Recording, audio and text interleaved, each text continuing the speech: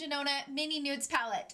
Now, I was supposed to have this video up on New Year's Day. It was supposed to arrive on New Year's Eve on Monday, but there was a delay because of the weather, and so I didn't get it until today, which is Wednesday, and so this video is going up Thursday, if that makes sense. I'm really excited to review this palette. This palette is $25. You can get it at Sephora. You can also get it on the Natasha Denona website. Let me give you guys some information about this palette, and then we're going to jump right into the tutorial. This palette is a all-neutral palette in a mini size palette, including 2 metallics, 2 mattes, and 1 duochrome. This eyeshadow palette is very user-friendly, and the color scheme allows to create a whole eye makeup look. I think she did a great job with the shade selection in this palette. I think the shades are absolutely beautiful. I think these shades are perfect for that everyday girl. You know, you can wear these shades to work, to dinner, to whatever, and just be very classy and beautiful. Like, I love these shades. I have a lot to say about the palette. Let's jump into the video. I'm going to show you guys how I created this look, and then I'm going to swatch it for you, and then later on in the video, I'll give you guys my final thoughts. So without further ado, let's jump right into the video. Hot off the mail truck, this palette has finally arrived. I am so happy. This palette was supposed to be here New Year's Eve, but somehow the weather delayed it, and of course New Year's Day, nobody was, you know, the mail wasn't working, so here we go. We finally have it in stock, and I am ready to play. I'm so excited. I really love the Mini Star palette. It's been one of my favorite palettes. So of course the box is kind of really pretty. Like, I like the box, but let's look at the beautiful palette. Oh my gosh, these are really pretty. Like, these are perfect for that everyday girl that just loves something easy and something beautiful. This is pretty. This is prettier than I thought, and I really love these shades. Oh my gosh, this is like a beautiful duochrome. Holy smokes. This swatches like a beautiful dream. Oh my gosh. Okay, so this is the first shade in the palette, and it is a metallic shade, and it is stunning. You get instant pigmentation with that shade. It is stunning. So this shade right here is a creamy matte. This shade right here is a metallic. This is a duochrome, so it's beautiful. Oh my gosh. And then this is a creamy matte, but super pigmented. Oh my gosh. What a beautiful palette. What a beautiful, simple, gorgeous palette. I am so excited about this palette. Now, I have the Camel palette, and I will link my review of the Camel palette right up here on the iCards. I really like that palette, and I love the Mini Star palette, but I always haven't had the best luck with Natasha Denona. I didn't buy the gold palette just because I don't love that palette enough to spend the money on it. I don't love all the shades in the palette. I did buy the Safari palette because I really wanted a full matte palette, but that palette didn't work out for me, and I returned it, so I don't have it here to show you because I did return it.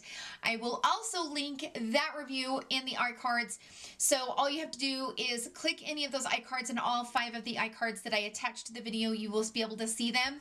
But I will attach all of my reviews of the Natasha Denona palettes that I have reviewed thus far in the iCards. I have an up and down love-hate relationship with Natasha Denona, so when I seen this palette, I really wanted it to work for me because I really love these shades. And this is the palette, this and the Mini Star palette you could just throw in your bag and go for the weekend. So enough talking, let's jump into it. So I am actually going to use my Sonia G Pro Eye Set that I got from Beautylish. I think these are coming back into stock soon. I'm gonna first go into this shade right here. Apply this in the crease. Now, I will say I did put down some of my MAC Paint Pot in Soft Ochre. We're just gonna place this in the crease and kind of building up that dimension. So I'm gonna bring it into my inner corner and out, and I'm basically just following my eye shape. Now, I didn't set down my MAC Paint Pot, so it's a little bit tacky. What I like about it is that it's pigmented enough to build, but it's not overly pigmented where you just have this explosion of color on your eye and you have to like work to get it to blend out. So that is what I already like about it so far, but look how beautiful that is. I'm gonna switch to my smaller crease brush. This is the Crease Pro. The other one was the Blender Pro, I believe. So I'm going to concentrate this and just build up that shade because I really want that shade to kind of be the focal point as far as, you know, the gradual change of color. So pretty. Now I'm going to go into this last shade, which kind of does have a little bit of like a eggplant undertone to it. So I'm going to pop that right below the crease and kind of just start working that in. My only regret is not setting down my MAC paint pot because the shadows are just sticking to it. Now I know that many of you guys like not setting down your concealer or, you know, your eyeshadow primer. You like that tackiness. And yes, it does give you more pigmentation, but it's harder for me to blend it that way. And you know, we all have our different techniques. We all have things that work different for us. And for me, a tacky base is just not the easiest. Keeping that shade right here below the crease. And because I don't want to overpower the transition with that shade. And I am going to go back in with the first transition shade and pop it back over top of it. But look how gorgeous. Oh my gosh. Okay. Now I'm going to go back in with my Blender Pro and I'm going to go into the first shade, the lighter shade of the mattes. And the thing that I already like about this is that first shade, this shade right here, it's a nice shade to build on top of itself and kind of build dimension within the shade. And I'm kind of using that shade to kind of blend in that darker shade. I'm going to go back into the dark shade and build that up one more time. And just really keep blending this. As you can see, it's pretty pigmented and it's a really soft shadow. You know, I don't really like Natasha Denona's satin formula. The satin formula, first of all, doesn't build, and second, it doesn't stay true to the shade, and I don't like that. So I'm really glad that all the shades in this mini nudes palette is all her matte formula and not the satin formula. I do not like the satin formula at all. I'm going to do the lid, and I'm definitely putting this all over my lid. Like, I have to have that duochrome shade all over my lid. I want to put this on it, and I might pop it like in the middle of the eye, but I have to put that duochrome shade all over because it is so freaking beautiful. I'm going to use my Fender blender from Huda Beauty, and I just take a makeup wipe and kind of pinch it and dampen it without making it wet. So I'm going to go into this shade with the Fender blender. Oh my gosh, do you see how pretty that is? Oh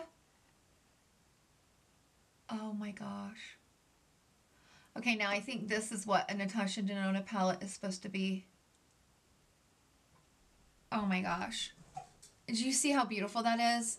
Like, oh, it is stunning. I've got a little bit of fallout, but nothing too bad.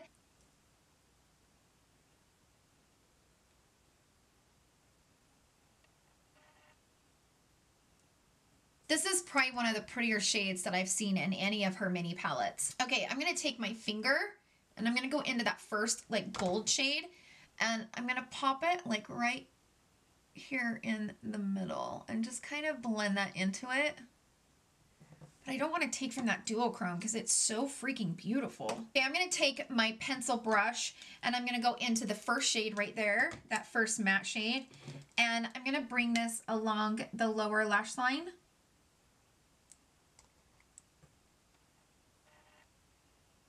Now, I haven't watched anybody else's reviews on this. I know a few creators that I watch have already uploaded their video. I try not to watch other people's reviews of palettes that I'm fixing to review because I feel like it alters and changes, you know, my opinion of it. I like my impression to be my first and my own impression.